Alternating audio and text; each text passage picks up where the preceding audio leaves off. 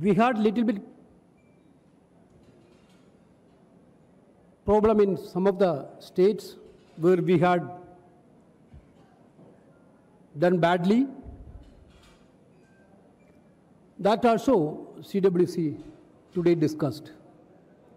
Basically, the atmosphere in the CWC is entirely different than the atmosphere 4 months before. Our workers are charged, leaders are charged. Now the revival of the Congress party have been started.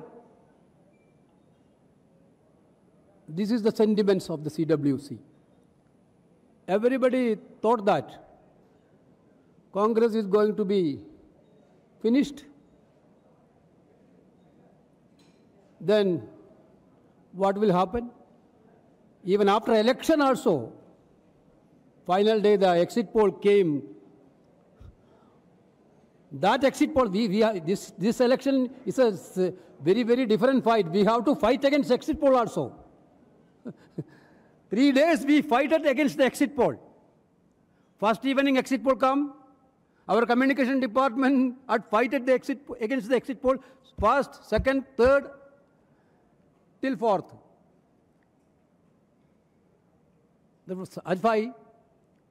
Why this had happened? Because there are several attempts to divert the entire agenda of Congress and India alliance to divisive politics. The BJP government had only one agenda. Narendra Modi led BJP had only one agenda: to divide the people. No answer of unemployment, no answer about price rise, no answer to Agniveer issues. But Congress party and India alliance stood very strongly in that way, that stick with our guarantees, our narrative. This was very fabulous. CWC unanimously acknowledged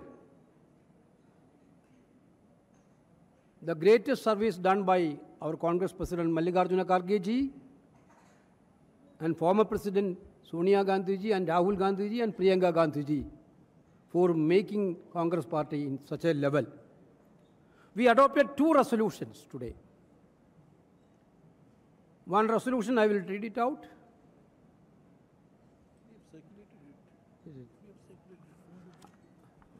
I think it is better. This meeting of the CWC congratulates the people of our country for voting so powerfully to preserve our democracy, protect the Republic Constitution, and enhance social and economic justice. They have decisively rejected both the substance and style of governance over the past decades. The verdict of the people is not just a political loss, but a moral defeat for the Prime Minister who sought the mandate in his name and ran a campaign anchored in lies, hate, prejudice, divisiveness, and extreme bigotry.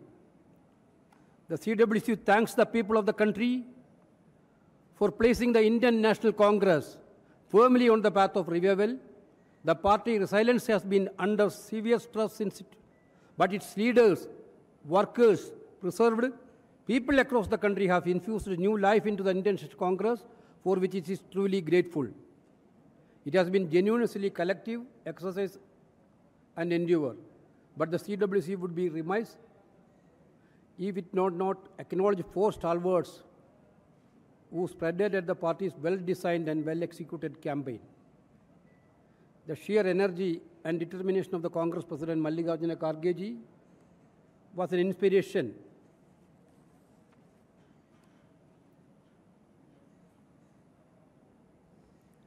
to everyone in the party.